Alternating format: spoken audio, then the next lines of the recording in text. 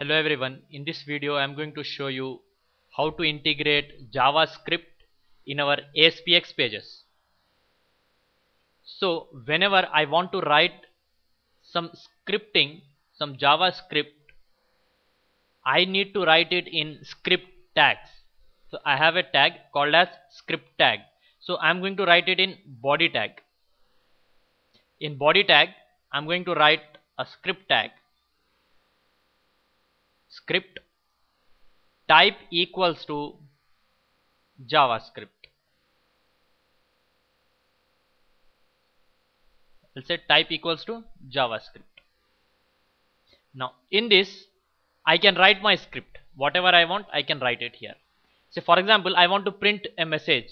So I'll go for, like in our C# we have console.writeLine, and in our ASP.NET we have response.write. In the same way here we have document.write,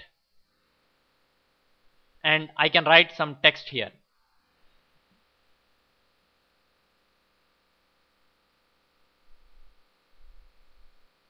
And I need to end it with semicolon.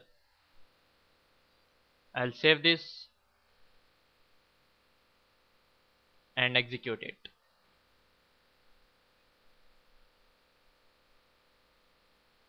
So it is going to write hello there on my output window. See that if I am writing hello there directly,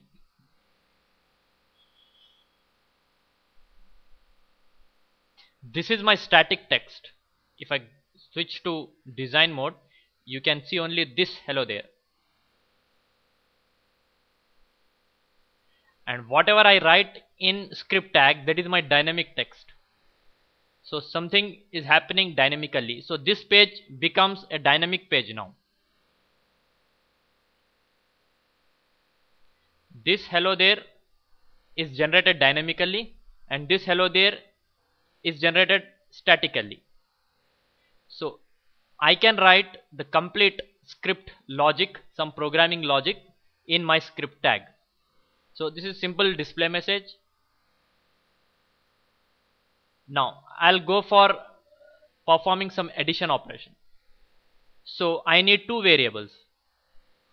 Whenever I declare a variable in my C#, I declare it as int, double, or string something. So here in JavaScript I have a type called as var, which implicitly converts the type. If I say var a equals to 10, then automatically it will make a as integer, and I'll write var b equals to 20, then I'll say var c equals to a plus b, and here I'll just try to display the result c. So same, I'll use document dot write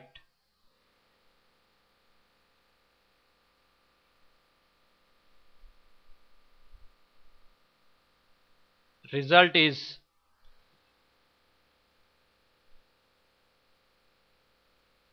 string concatenation. I'll say plus c. The same syntax we are using, whatever we have used for our C#. Save this, execute it. The result is 30. So it is performing addition operation. The same way I can go for basic programming control structures. Like I can write if cases. If a is greater than b, then I'll say document dot write a is greater.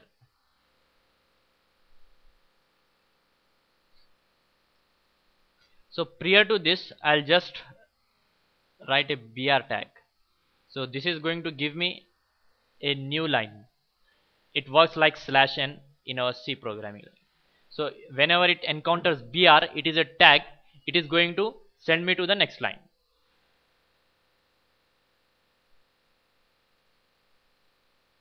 else document dot write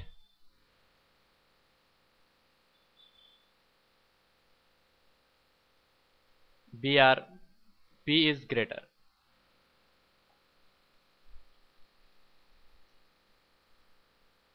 I'll execute this. It is going to display me b is greater. So simple if else I can write. I can also write else if ladder if I want. If I have a, b and c, I have three variables here. So I can write if a is greater than b and a is greater than c, then a is greater. Else if b is greater than a and b is greater than c, then b is greater. Else c should be the greatest.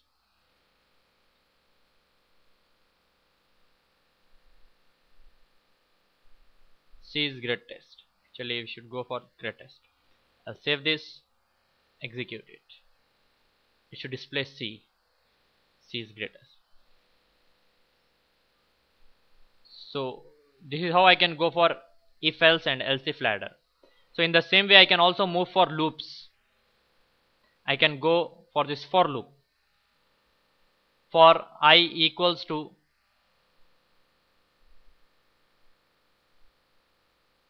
0, I less than or equals to 10,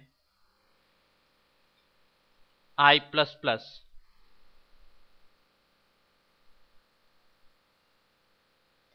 And here I am going to display the value of I. Document dot write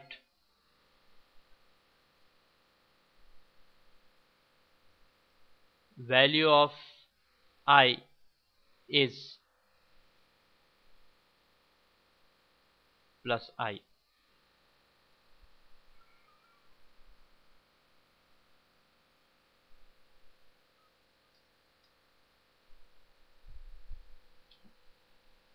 If you observe here, I haven't declared the variable I.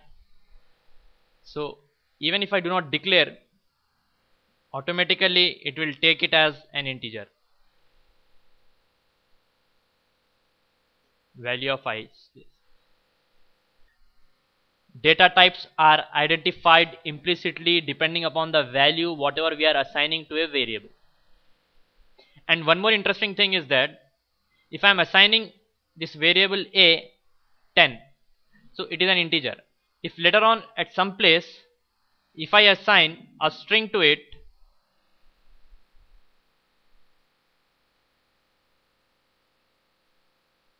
and I say document dot write a,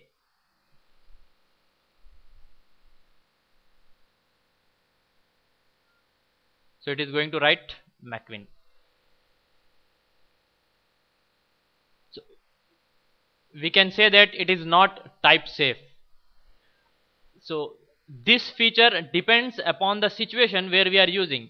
This feature can also be an advantage to us, it can also be a disadvantage to us, but the types are changed dynamically here depending upon the value we are assigning to a variable.